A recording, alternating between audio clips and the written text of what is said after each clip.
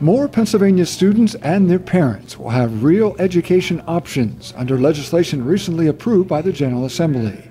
The legislature has extended and expanded the Educational Improvement Tax Credit to provide greater choices to many K-12 students, including additional assistance to students in distressed schools.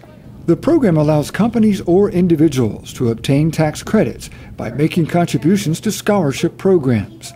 The EITC expansion increases the total amount of tax credits from $75 million to $100 million, and it increases the maximum household income eligibility limit to $75,000.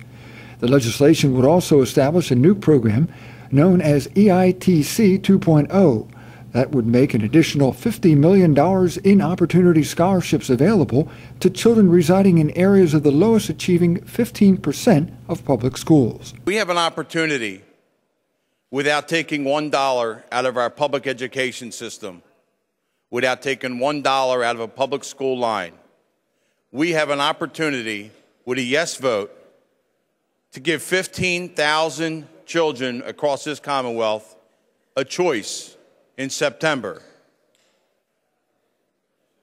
The kids in the lowest 15% performing schools in our Commonwealth will have a choice.